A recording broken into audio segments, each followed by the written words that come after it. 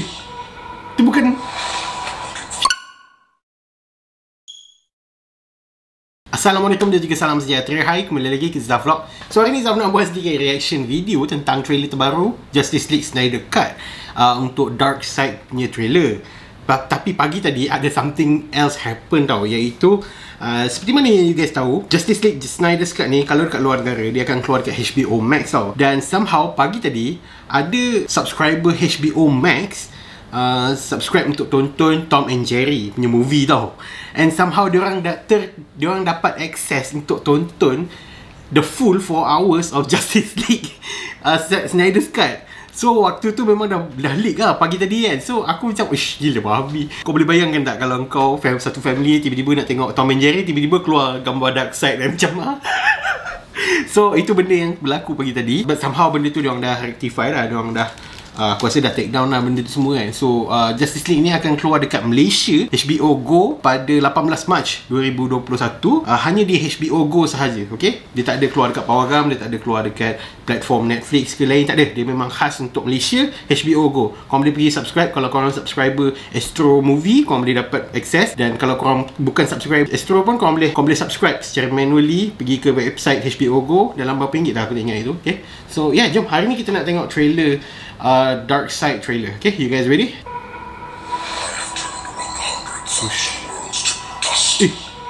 Itu bukan Future Flash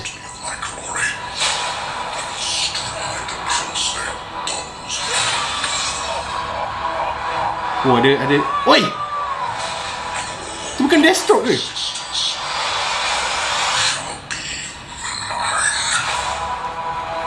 Oh, sekejap Okay. Alright, so as of tadi kita ada dapat ada tiga benda yang agak baru yang kita tak pernah tengok sebelum ni. First adalah The Future Flash. The Future Flash tu ada muncul masa dekat ni Batman tengah tidur. Dia tidur kat mana? Dia muncul dekat Batman versus Superman kalau silap aku. Dia bukan dekat Justice League. But it's a vision. So yang menandakan the future Flash datang untuk bagi tahu dia something kan. So tadi kita nampak Flash punya future tengah berjalan dekat dalam satu environment yang agak apa ini, aku banyak loss of word kemudian kita ada nampak Deathstroke dan ada another shot of Joker memegang card dia, signature card Joker dia tu. Dan oh my god. Okay, aku nak clarify satu benda lah kat korang, sebab aku faham benda ni kenapa dia buat macam ni iaitu kenapa aspect ratio dia petak. Dia hampir petak lah, dia adalah 4:3. Dan aku hari tu aku pernah tengok dia punya trailer ni, memang betul-betul muat dengan iPad punya ratio. So kalau kau tengok dekat iPad memang full lah, memang full screen dia letak kan.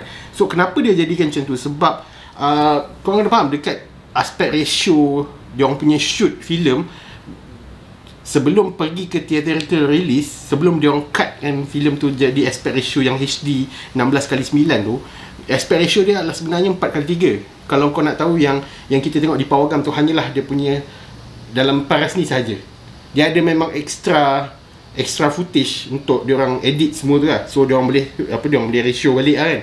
So apa yang Zack Snyder buat ni adalah dia bagi the full without cutting off any part of the film. Memang betul-betul dia bagi the full Snyder's Cut. Memang betul-betul dia bagi cut yang tanpa ada missing part kat bawah. Sebab yang ni setahu aku dia boleh digunakan untuk IMAX punya format tau. Dia memang format IMAX, dia ada extra footage. So itu yang aku just nak kongsi dengan korang lah. Sebab benda tu aku tengok macam ramai gila tak puas hati dengan aspect ratio dia kan. Cuma dia lah, aku tak rasa dia adalah satu aspect ratio yang bersesuaian untuk television, untuk ni lah, untuk orang di rumah semua. Sebab kita akan ada black bar kat tepi tu kan, kalau kau tengok full screen kan.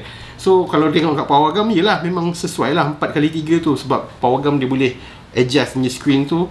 Dan untuk rumah macam tak sesuai. Tapi mana tahu kita boleh tengok dengan sangat immersive masa tengok nanti kan. So nanti kan 18 Mac ni, aku tak sabar nak tengok Justice League Snyder's Cut ni. So apa pandangan you guys tentang trailer Dark Side ni? Nevertheless, aku tak nak ada high hopes lah. Okay, aku tunggu juga 18 Mac ni akan keluar.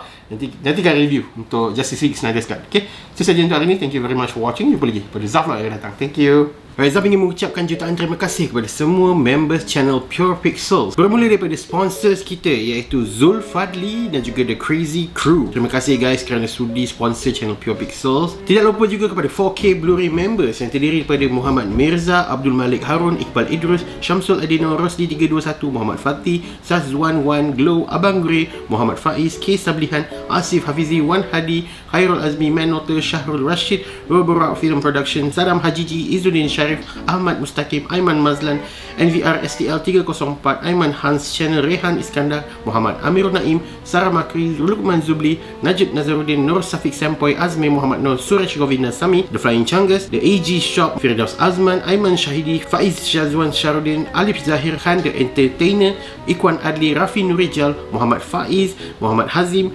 Tinuts Official, Umar Abdul Aziz, Amir Firdaus, AMZ, Erwin Bartolome, Muhammad Uzair, Muhammad Syafiq, Anak Ahmad Negeri 9, Muhammad Akmal, Zilwing 1985, Muhammad Firas, Muhammad Afif, Muhammad Hairul Anwar, Wan Chakwitiao, Zanizam Samsudin, Avril Levine, Bro Kunz, Nabil Ilyas, M. Ozi, Mulhim Mulkan, Muhammad Izzat, Ajami TV, IAMN, JBTWY, Fahimi Roslan, Nazaruddin Aman, Fikri Khalid, Syad Firas, Din Syamshuri, SME Zack Studios, Shark Fit, Haziri Exil Rose, Furkan Zack dan juga Iril. Dan juga kepada semua Blu-ray members dan juga DVD members kerana sudi subscribe dan juga menjadi members channel Pure Pixels.